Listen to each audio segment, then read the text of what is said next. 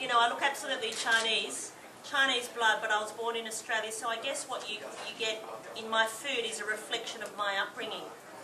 Modern Chinese food, like I mentioned before, would be, to me, it's Chinese food cooked without any MSG, no monosodium glutamate. The fact that I use all organic and biodynamic ingredients in the restaurant, including my wine list, it's all organic. That's quite a new concept. And I know that a lot of people who come to the restaurant, especially Chinese people from Hong Kong, where we find some of the best Cantonese food in the world, they're quite amazed. They always say, you know, your Chinese food is very different to others. Also, for the 6 years of my cooking life in a restaurant, I had a mentor called Neil Perry, who is one of the great Australian restaurateurs. He taught me classical French cooking with Asian ingredients, so I guess what you see is a little bit of that as well. So that's why they call it modern Chinese.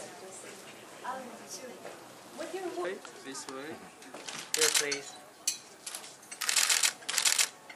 Here, please.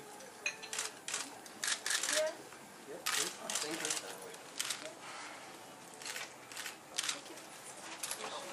And look at here again.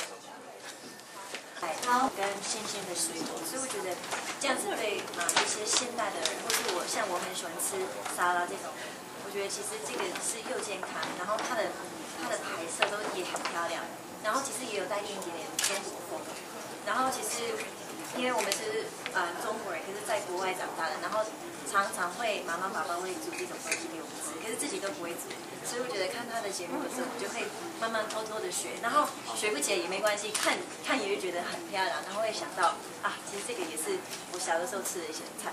今天他本人很开心吗？很开心，很开心，真的，我想把他偷偷的拉回家去，教我再教我怎么煮饭。谢谢。